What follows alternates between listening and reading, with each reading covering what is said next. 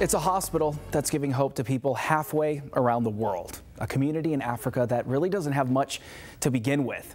David Bauman, now he lives right here in West Michigan, but he's making a huge impact in South Sudan.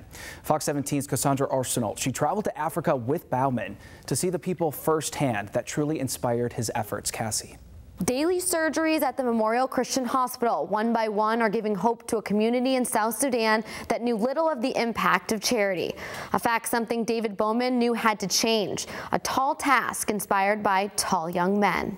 Malaria, pneumonia, dehydration, daily struggles for thousands in the war-torn region of South Sudan. Struggles David Bauman set out to change years ago, inspired by what he calls his honorary sons. And we met them on his latest trip. I was happy. Okay. Because I have nobody else but just looking for a better life. Philip Medall arrived in West Michigan in November of 2000. It was very exciting because to us, when we lost our parents, we're looking for a father and a mother.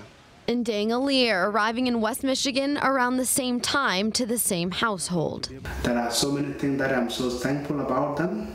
Things that they did to me personally, things that they did to the other Sudanese on my behalf. Both suffered illness in the past, unable to receive treatment, watching loved ones die in a forced exodus from war. My stepbrothers, my twin sisters, my cousins, they died during that time.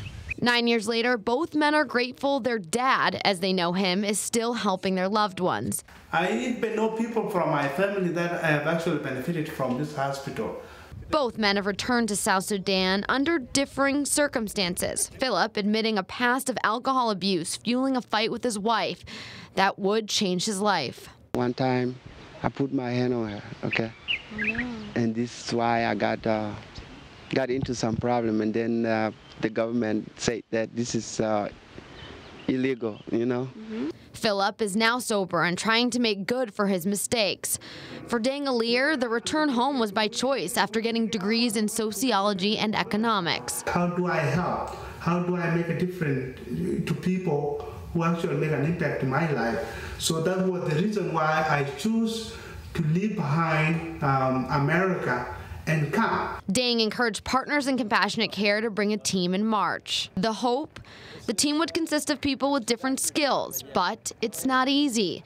There's no phone or internet service here, and food is scarce. Fear and insecurity is something that the Dinka tribe has to live with. That's why it's not uncommon to see a fence like this around the MCH compound to keep their staff and their people safe. Sometimes a walk down the road could mean losing their lives as warring tribes hide in the grass, waiting to shoot them.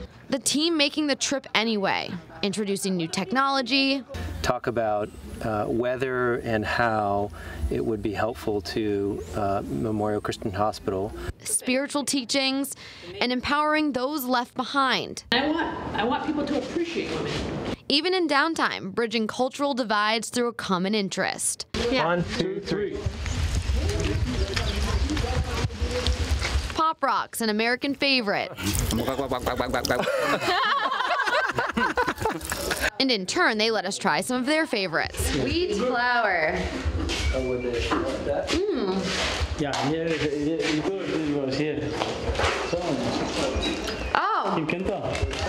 it's good. It's good. The team fixing all that they can on the compound or lending a helping hand. And help comes from many sources in West Michigan. In third world countries, water is a precious resource, and MCH Hospital in South Sudan needs it to run. How did they get it? Well, 4 Rotary clubs from West Michigan donated the money for this well that they use for their water. Bowman aware, Dang and Philip got a taste of living in the comforts of American life. The best things in America is a land of freedom and opportunity. These are the opportunities that are missing here in Africa. For most of the things, you know, I love being in both places, but now I really see where the life is, you know. Dang continues to repay Bowman by working for PCC in Sudan. If I didn't met Mr. Dave Bowman, I don't think today we will have Memorial Christian Hospital. How do I pay them back? I cannot afford to pay them back by money. Philip, now in the military. I just joined it, but I wasn't happy to join it because I don't want to kill nobody. Hoping he can make up for his mistakes by protecting his village. How good did you do? You know, it's kind of a shame, but I say, you know, life is for God. But knowing he was given an opportunity to do better for himself by his father and hoping others get the chances he didn't take. I pray to God that he give him more years so he can do more amazing things in Sudan. Bowman just wants to give the Sudanese a small piece of stability. As long as I have breath in my lungs, I want to keep going. This week, we'll take you through a journey to empower women that have been left behind, their husbands killed, their children stolen, with little left to live for. A West Michigan-based organization comes in to give them hope. In the studio, Cassandra Arsenault, Fox 17 News.